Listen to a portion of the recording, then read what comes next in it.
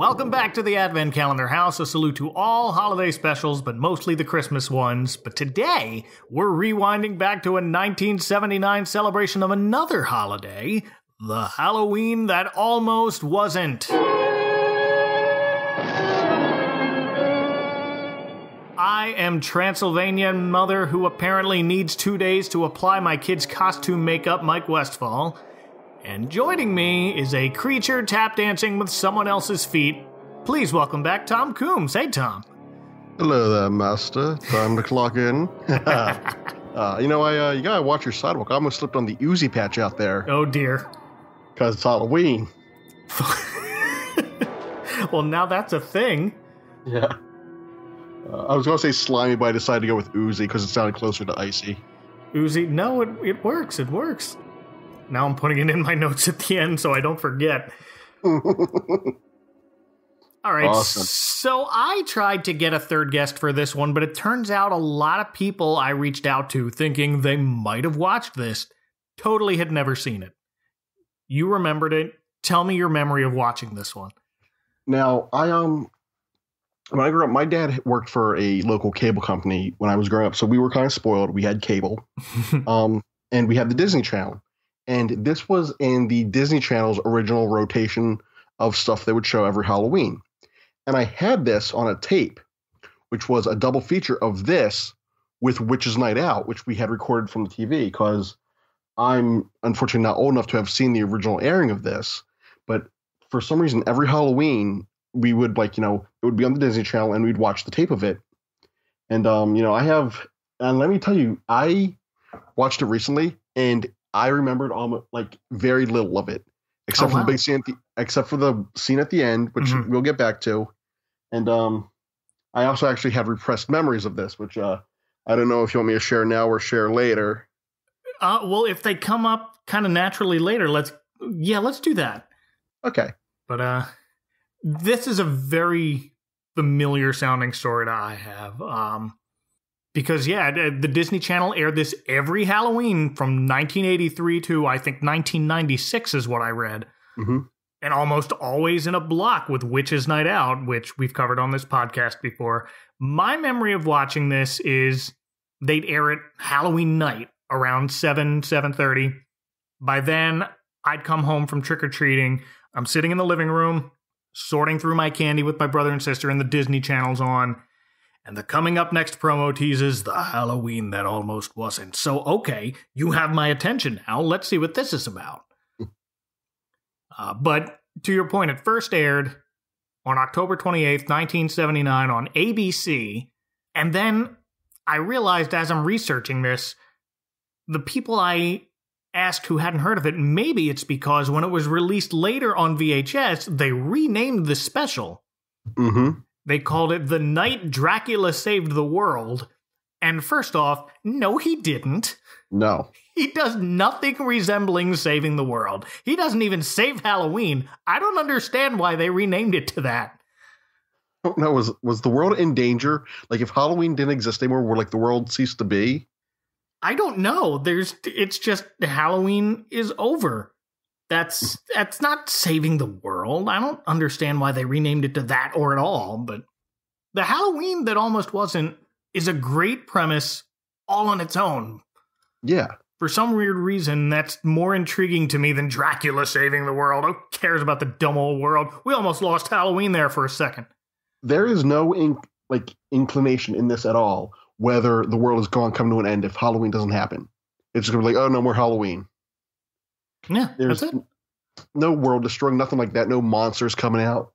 Just no Halloween. Yeah, well, the monsters coming out is a good thing, apparently, on Halloween. That's what people look forward to. This is set in Transylvania. We meet a family who lives in Transylvania a little bit later, but let's not jump ahead.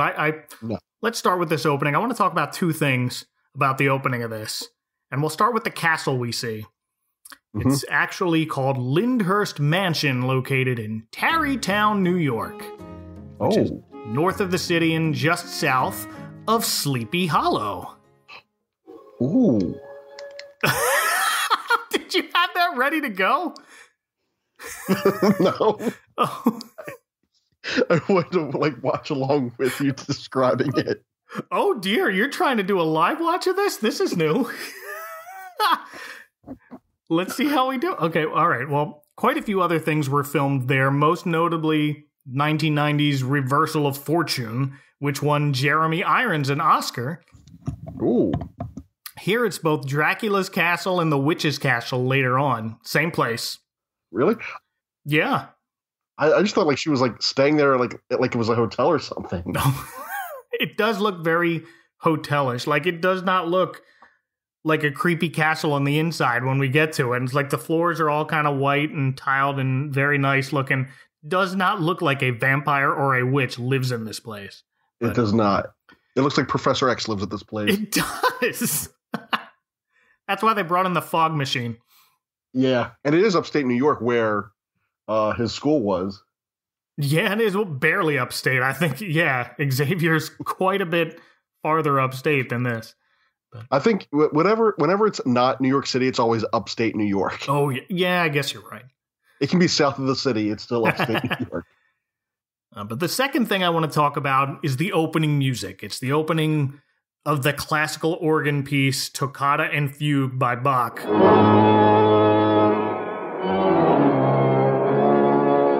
So, Tom, you hear this music. Who or what do you think of?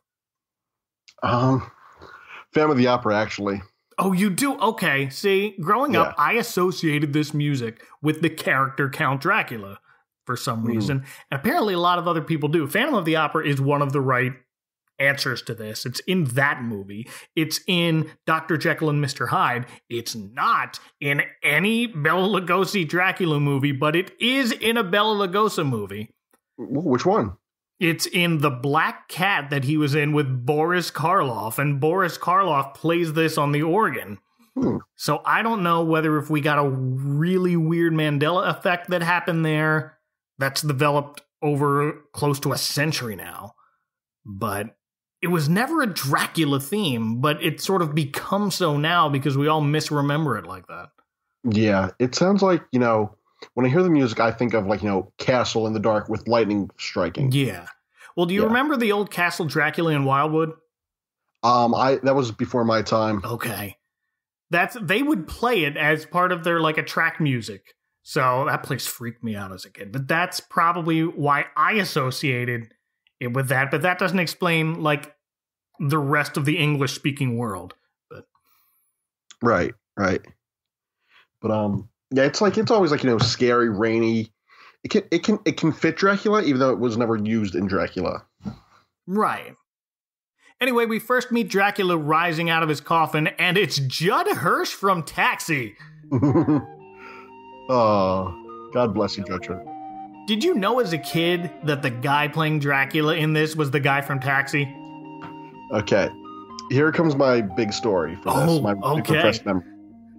Now, when I was a kid, I would say this was like a yearly Halloween thing for me until I was about 6 or 7, I want to say. Then, I became maybe too cool for Disney Channel on Halloween and things like that. Then years go by, I forgot about it. And then around the time I was 11 or 12, that's about when Taxi started on Nick at Night. Okay, yeah. And as a kid, it's I like Tony Danza from Who's the Boss. I like Christopher Lloyd because he was Doc. Happy Back to the Future Day. Hey, we fit it in. Wow. I like Jeff Conway from Grease. I like Danny DeVito from everything I saw him in. Then there was Judd Hirsch. I liked, also Andy Kaufman, who my mom didn't want me to like. So I grew up in a very anti-Andy Kaufman household. My mom hated him. I guess if you really don't like Andy Kaufman, he can get grating. So, all right. Yeah. Now, then there was the character Alex, who, as a kid, I liked him, but something set me off about him. I didn't trust the character, and for years, I didn't know why. I was afraid of him for some reason. Then maybe 5 or 6 years ago, I'm reading through one of those pop culture articles. This movie comes up, and I realize that Judd Hirsch was in it as Dracula, and it just comes back to me.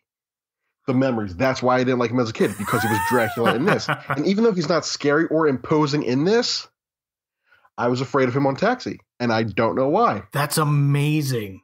Yeah. I guess if you watched it when you were so little, you can't tell that there are jokes. All you see is scary monsters and Dracula. Yeah. Also, another fun fact about this and me. Okay. This was my first big introduction to the Universal Monsters. This movie right here. Oh, really? Yeah.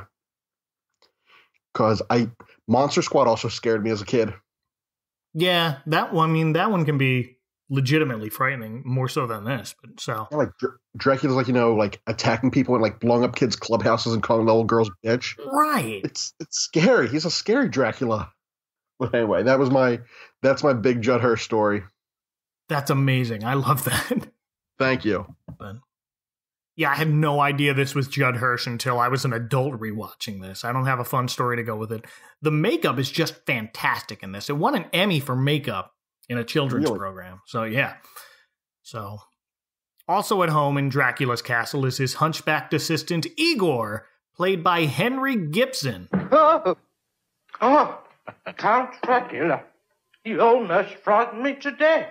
Thank you, Igor. Oh, love him. He's best known from Laugh-In. I know him best from this, but also from two other things. One, he was Tom Hanks's neighbor in The Burbs. Mm-hmm. And he was also the voice of Wilbur in Charlotte's Web. Oh, I actually forgot about that. Yeah, I didn't connect those two dots until rewatching it this time, but I realized, oh, wow. You didn't know him from... He was in the Muppet movie, right? Was he? I don't know. For some reason, I'm thinking he was like an evil doctor in that because he always seemed to be an evil doctor. And wrong. No, Mel Brooks was the evil doctor in a Muppet movie. Here. But Dr. Klopek from The Burbs is what I remember him mostly as. No, the only evil doctor I remember in the Muppet movie is Mel Brooks. Giving them a cerebrectomy. I think of him as the head Nazi in the Blues Brothers. I forgot about that. Don't edit that out. No, I won't. Perfect. But here he's a fantastic Igor watching TV with his great goblet of popcorn, and the news interrupts. And it's Transylvania's local news breaking a story that Dracula has summoned the other leaders of the monster world to his castle and mentioning a rumor that Halloween as a holiday could be in danger of being canceled forever. Some experts believe that Count Dracula himself is behind this threat to end Halloween. How dare they suggest such a thing? Halloween is my national holiday. But meanwhile, somewhere else in Transylvania, we find this family of four getting ready for Halloween, watching the same news report. It's a mom and dad, two young kids. Mom's doing her daughter's makeup for her costume. But as I'm watching it this time, I realized, wait a minute. This is 2 days before Halloween. Why is she putting on costume makeup now? Yeah, that confused me also. I'm like, oh, they're talking about Halloween getting canceled. Like, they got to do it. It's coming down to the wire. I didn't realize it was like, October 28th or 29th. Yeah. And also, I find it something funny that the newscaster said was that Halloween was a 2,000-year-old tradition. I did a little research on that. The earliest good I can see is from 1556. And I don't know, maybe there's like weird Transylvania years or something, but you might want to crunch those numbers again. Well, I mean, Halloween borrows from so many things, so I'm sure some of those go back 2,000 years. Oh yeah, but probably. I don't know. But I also find it like pretty funny that this is like common news that the newscaster is telling this with the same decorum that the newscaster in Santa Claus Conquers the Martians gives when he announces Santa Claus has been kidnapped by aliens. That's very, professional newsman, at least in the 70s. That's how they try to deliver every kind of news. To me, it always seemed like this sort of every time a holiday is celebrated and they try to explain the holiday like you've never heard of it before. It's like, Christmas is the day Christians believe Jesus was born. It's like, yeah, we know, man. Yeah. You don't have to give us that introduction every year. It's like if you watch like a sequel to a movie and they're going over the first and the events of the previous movie, chances are the person that's watching has seen that movie before. Because why would they be watching Halloween 4 if they hadn't seen Halloween 1 and 2? Well, it's nice to do a little previously on, but yeah, not quite necessary for a holiday that everybody's already expected for. They can do the research. I don't know. Yeah. There's a fine line between explain like I'm 5 and explain to me for the first time every year. Yes. Maybe they're going to a Halloween party. I don't know. They live in Transylvania. It's probably a nightly thing in October in this universe anyway. But oh, they've got a nice looking house also. They do. It's like a brownstone. Yeah. Looks like Baker Street. But And the dad does look like he could be Sherlock Holmes. He does, yeah. This scene with the family watching the news gives the special the opportunity to insert some Halloween history. You mentioned the 2,000 years thing. This is where I learned Halloween is short for All Hallows Eve. It is a sad possibility that Halloween, which got its name from All Hallows Day, may be receding from us forever. All Hallows Day? The first day in November used to be called All Hallows Day. And the night before was called All Hallows Evening. And then they shortened it to Halloween. As a kid or just now? No, as a kid. Okay. Never heard of it before. Yeah, that's probably the first time I heard it also. Although I probably forgot it by the time I turned 7 or 8. They obviously threw it in to make it sort of, look, kids, now you're learning something educational. But I wonder if they threw it in to qualify as a children's program for something, not necessarily the Emmy, but for however children's programming blocks worked back in the day. Or pitching it. But this is also where I learned as a kid, jack-o'-lanterns were used to frighten away evil spirits, and scary costumes were for protection among ghosts. Very nice. It's a big educational special here. Yeah. And I like when the kid shows throw in a little bit of educational facts here and there. I can't think of anything I know from anything else now, but I don't know. I enjoy it. Also, I do like the scene where they're doing this where Dracula's eating the popcorn with Igor. That always gives me a little chuckle there. Oh, yeah. Good evening. And he just flies off. So next we meet the leaders of the monster world, courtesy of Igor, who gives each of them a grand introduction. You're like a ring announcer. From Budapest. And I like how some of these guys have alliterative names for no reason. Like, it's Warren the werewolf. Yeah. Okay. Hey, Warren. They can't call him Wolfman. I don't see why not if they already have all these other universal monsters, but it's just quite off. I mean, I don't know. Maybe kids know what a werewolf is more than they know what a wolf man. Anyway. Yeah. What's he going to do? Why does he want us all here? What's he going to do? I don't want to see him. What's he going to do?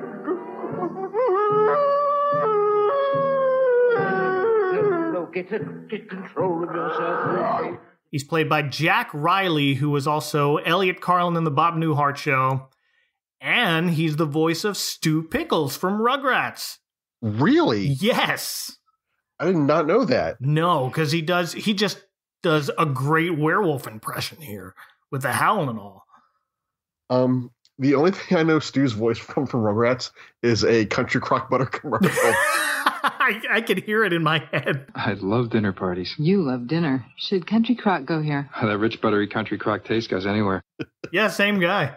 The late, great Jack Riley, his name was. Rip. Next, Igor introduces the Frankenstein creature. The incredible man whom Dr. Frankenstein created in his spare time from a lot of spare parts. The Frankenstein creature. Learned any new dance steps lately? Watch this one.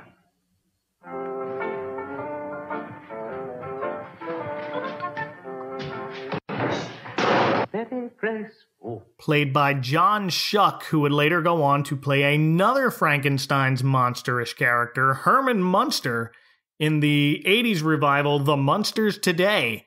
Really? Yeah. And he totally looks like a Fred Gwynn stand-in here. Yes, he does. I actually really like the look of this Frankenstein. It's like the classic flat top, bolts in the neck. I always like that Frankenstein with the jacket and everything. Yeah, this was, again, the makeup won an Emmy, but it's just really great costume work here for such a very quick one-off special that seemed to last forever. Yeah. And is only taping in one location. I mean, that room where the kids are in the other house is probably another room in this mansion. Oh, most likely. If I were a kid today, this special would not have kept my attention. Oh, really? Yeah. I don't think so. I'm going to put it to the test. Make my kids watch it. This Frankenstein creature's thing is he's taken up tap dancing. Oh, you know what I do like is that he's credited as Frankenstein's monster. Yes, he's credited like that, but they call him the Frankenstein creature in at least in this introduction. Yeah. But I love his delivery. Like, I like tap dancing. He's perfect. I like the Wizard of Oz. Next, we have two filler monsters who have no speaking lines, but nonetheless help pad out our team. There's Zabar the zombie from tropical Haiti, played by Joseph Ehrlich, who's best known from One Flew Over the Cuckoo's Nest. He's the guy holding Jack Nicholson on his shoulders playing basketball. Mm-hmm. He's in this and has no lines. There's the Mummy, who also doesn't speak but falls down a few times, completely wrapped head to toe, portrayed by Robert Fitch, who didn't have too many roles that stand out to me, but IMDb says he's also a magician who has coached David Copperfield and David Blaine. Ooh. So that's neat. That is pretty neat. And last but not least, Winnie the Witch, who was never addressed by her name again in this, but it's Mariette Hartley, and she's had a very illustrious career. But the one I'm going to highlight is from the old Incredible Hulk TV show. She marries Banner in that. Really? Yes, she's the bride of the Incredible Hulk. Wow. And she was also Sean Astin's mom in Encino Man. So. And she's currently on that 911 show as Oh, is she? Yeah, she's what's the Nashville girl's name? Oh, I don't remember, but okay. Connie Britton's mom. Oh, wow. She looks great here. Yeah. I love this witch costume.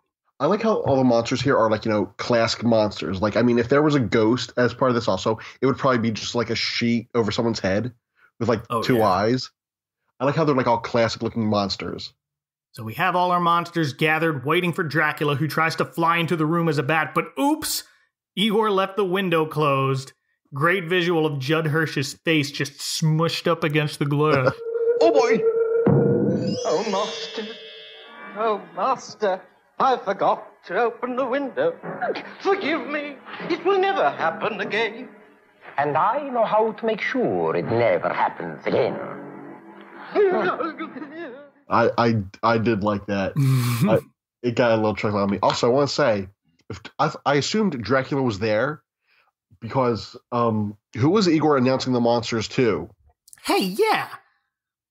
Again, he's just doing a ring announcer thing to everyone. Yeah. It's like when you go, not that I've ever been to like a really rich person's party, but they have that person who announces everybody as they come in. Like they had Dwight doing that one thing in The Office. Where Jim kept walking in and out. Yes. Do you think they still do that? Like I don't know. Real rich people? I know where rich people live, but I don't know if they have parties like that. That's probably one of those parties where they would do that right before they're like, now who wants to bid on the chance to hunt real humans? So then Dracula comes in and starts berating all the monsters because no one's scared of them anymore. He cites Frankenstein monsters tap dancing, the werewolf shaved for a razor blade commercial, and Dracula threatens to replace them. And here's where the witch asks, how soon can I be replaced? I quit. What? You quit? But you can't quit. Do you know what it means if you quit? I know, boss. I know you know. I want to know if she knows. It means no more Halloween. Oh, there's trouble in paradise. And it turns out she started the rumor Halloween would end because she's tired of being perceived as ugly and unlovable. So unless Dracula agrees to meet a little list of demands, which, it's a long scroll of parchment that unfurls across the floor, she refuses to officially open Halloween. And here we learn some special rule that they made up for this special. So Halloween cannot officially begin until the witch flies on her broomstick over the moon at midnight. If that doesn't happen, it's not Halloween. It's still October 31st. It's just a normal, boring October 31st, I guess. No time travel here, unfortunately. Boo.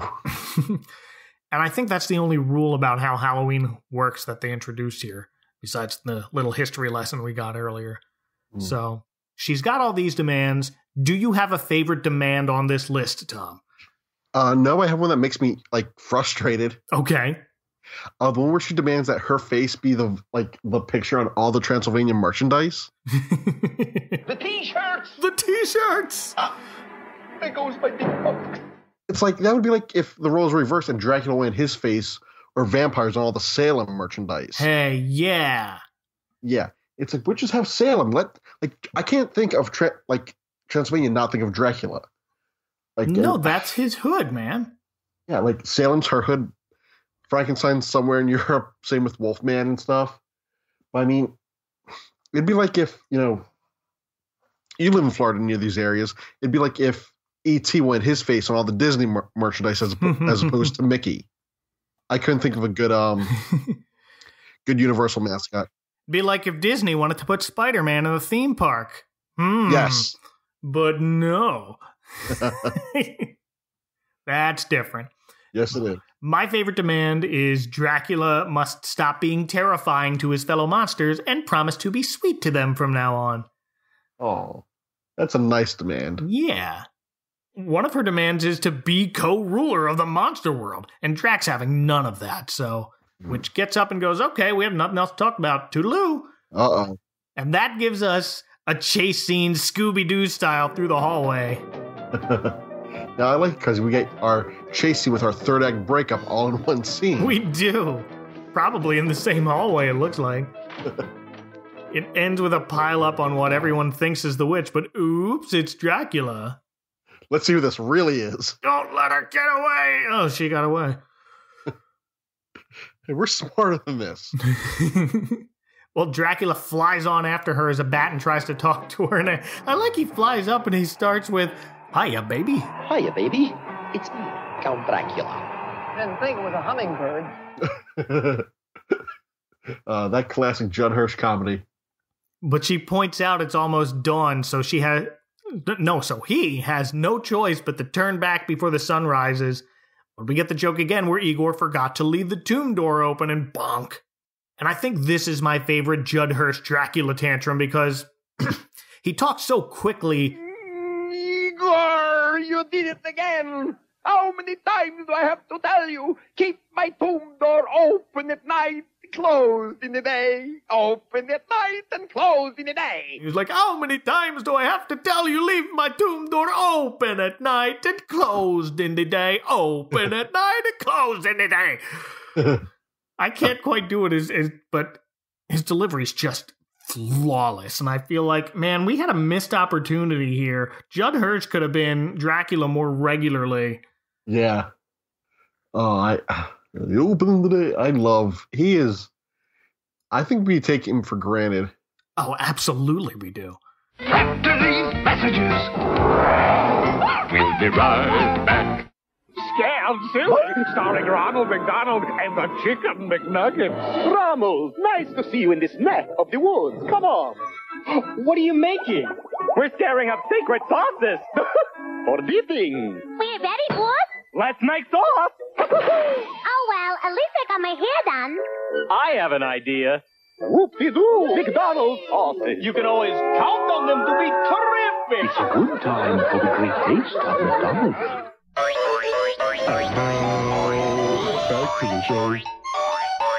But Dracula calls in the night, and we cut to the following night, the night before Halloween. And we're back at this Transylvanian family's house, watching the news again. The word is out that it's the witch who's refusing to fly over the moon, and Mom is still touching up her kids' witch makeup. Makes you appreciate elaborate makeup in movies. You always hear about it took 3 hours every day just to get Jim Carrey made up as the Grinch. That's why I never chose a Halloween costume that required makeup. I don't have that kind of patience. The closest I think I ever came to makeup was when I was 10. I was Indiana Jones, and my mom put on makeup to make it look like I had scruff. Oh, nice. But, yeah, that was pretty much it. I didn't do the makeup or the masks. It's like Lego Movie 2 when he Sharpies stubble on himself. Exactly. No. Oh. Well, back at Dracula's castle, all the monsters are worried, huddled up and sadly watching TV until the werewolf can't take it anymore with his, what are we going to do? And in apparates Dracula out of nowhere. I'll tell you what we're going to do. They go to the witch's castle and try to sneak up on her, and as I mentioned, it's the same castle just with different lighting from a different entrance. And again, the fog machine is there to try and hide it, but you know. Yeah. And when the monsters successfully sneak up on and restrain a woman alone in her own home, that's lovely. How do you think they got there? Because it's pretty much, it looks like it's just like a short walk from his castle to her castle. Yeah, I don't know where these people live in Transylvania. Is there just like a block of a gated monster neighborhood? That's why I thought it was the same castle, was they were walking outside. Yeah, that can be very confusing. It seems like there were script problems from day one. Yeah, well. So Dracula's plan is to hypnotize her. I realize most of this is just me pointing out things that made me laugh. But he tells her to close her eyes and then close them a little more. And she opens them super wide in a disgusted face. And Dracula says, that's better. And I think I laughed the hardest at that out of everything in here. I gotta admit, that scene where they're walking around outside, the way that Dracula is stalking is just amazing. Like, he's got the cape in one hand, so if she were to look out, she wouldn't be able to see him. Meanwhile, the other monsters are just like, walking around like they're Max and 99 from Get Smart. Right. But he's doing the thing where he takes a few quick dramatic steps and looks around. Let me tell you, Judd Hirsch in this special is the same as Harrison Ford in the Star Wars Holiday Special. They are giving it their all. They are. Here I should mention a running gag about this, about to start with Igor. The rest of the special is him claiming to know how they can get the witch, only to be very wrong every time. Igor says, except for her broom, she has no magic. But oh, look, she escapes by making a painting of the three musketeers come to life. Oh. Admit it. You underestimated my powers. And you've underestimated my ancestors. The witch has no magic, eh? She refers to them as her ancestors, though, which is strange, but okay. Sure, why not? Yeah. It's not the weirdest thing in this special. Then Igor insists they can't harm you, it's an illusion, and then a musketeer cuts off the candlestick Dracula's holding to defend himself. They can't harm. Touché. Can't do me any harm, huh? Who did that, termite? Because all the other monsters ran out of the room for cover. Yeah, in comedic fashion also. I think if the monsters had stayed, they would have had a good shot. Yeah, they outnumber the musketeers. Yeah. Witch runs up into a room at the top of her staircase and makes her protectors poof back into the painting. Are they gone yet? Yes, it's safe for you to come out now and protect my life.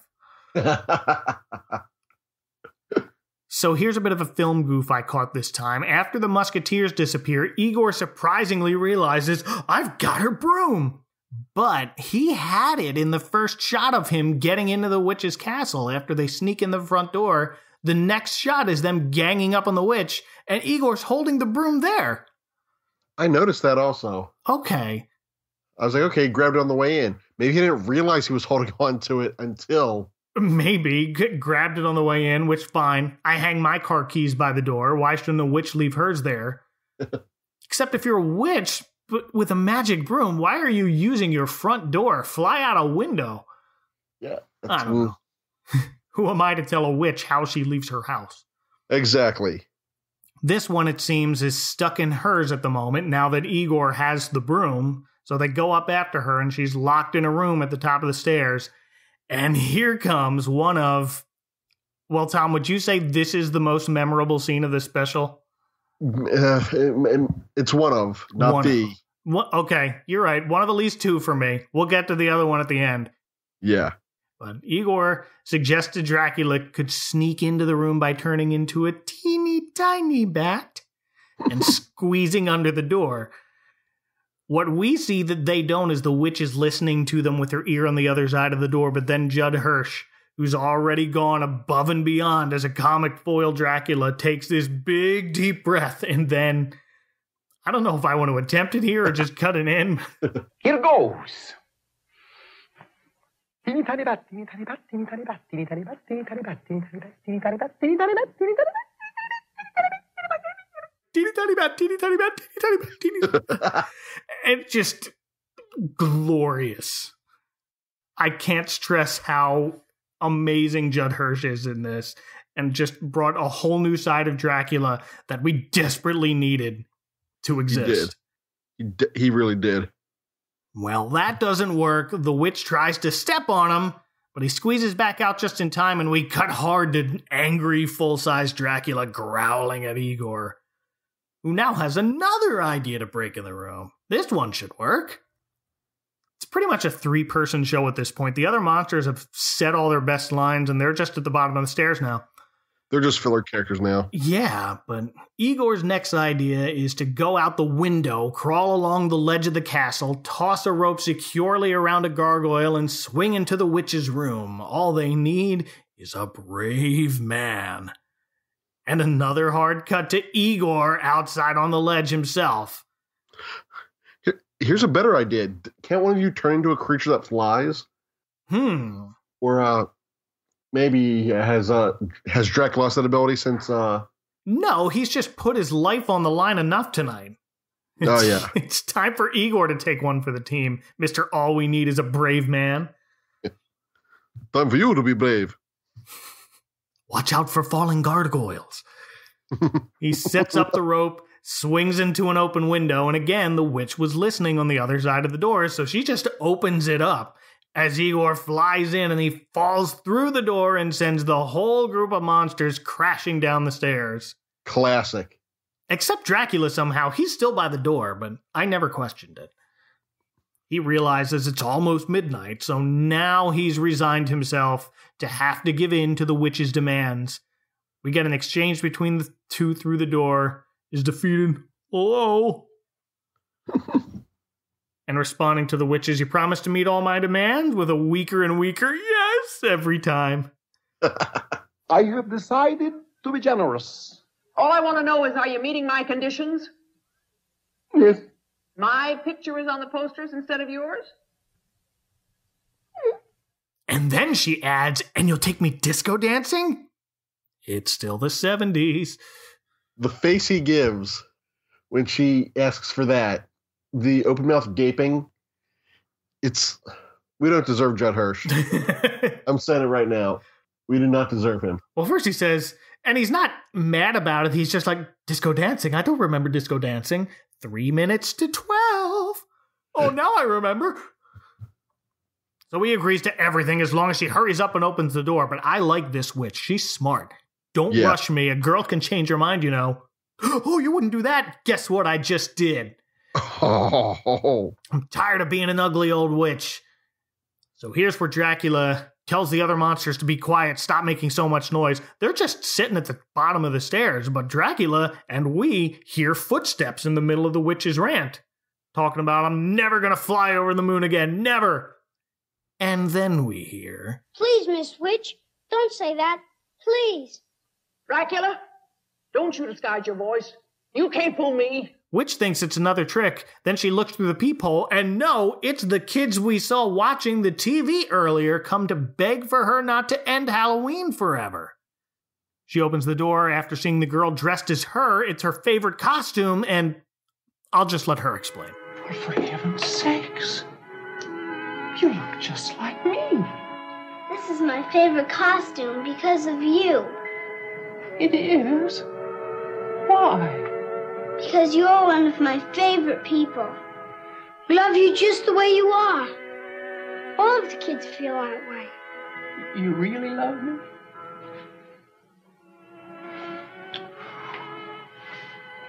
All right. I'll do it. This is this girl's only credit on IMDb. Her name's Kristen Williams. These kids have got to be in their 40s or early 50s now. Definitely. Her brother, dressed as a scarecrow, is Charlie Fields. He was in the second Kenny Rogers as the Gambler TV movie. Ooh. And Tom, have you ever seen a TV movie called The Electric Grandmother? I have not. It's a Ray Bradbury story that they made into a TV movie. I remember watching it in school, but he's in that too. It sounds scary. It's not. It's sci-fi. Okay. Yeah. It's like, it reminds me of that Robin Williams movie, Bicentennial Man. But it's they buy an electric grandmother, and she looks all the world like an actual human being grandmother, but she's robotic somehow and lives forever. So it's like that Twilight Zone episode. It kind of. It was a good one. Veronica Cartwright was in that. Oh, was she? Yes. So these kids in this special are Transylvania locals. Do they just know where this witch lives? I'm assuming so. It seems like in this, everyone knows where everyone lives. No one's scared of monsters. Everyone knows that monsters exist and like knows that they're businesses, and no one has a Romanian accent. Is it like Hollywood where they just give out maps to the homes of the stars? Yo, maps to Monstars' homes. I don't know why he has a Brooklyn accent. Well, I don't know. The Scarecrow kid had a Brooklyn accent, even though he's from Transylvania, so why not? Hey, yo, Ma, come on. I'm a Scarecrow here. Come on. No more jack-o'-lanterns? Jack-o'-lanterns, no candy. Hey, come on. Don't touch the hair. I know of maybe 2 or 3 famous people who live near me, but I don't know their addresses. But then they don't also live in castles, so that I know of. Also, it's hard to tell how big of an event the witch flying over the moon is, because on one hand, it's known to be the event that rings in Halloween every year. But on the other, the witch is complaining that no one loves her, which, okay, yeah, this little girl just proved that that's not true at all. But on the other hand, is she getting recognition for it? Here's the thing about that. It's like the old guy, that plays Santa. It's like when he's Santa, yeah, you love him, you talk about him, you invite him to everything. But in the off season, you don't talk to him. I guess, yeah, that was a bad comparison. It wasn't a wrong comparison, though. Yeah. But it certainly, as a trope of Halloween, seems to be exclusive to this story. So yeah, I don't know if Dracula met her every demand after this, despite her holding him to it after she promises the kids she'll do it. Starting with the disco dancing right after she rides over the moon. Mm-hmm.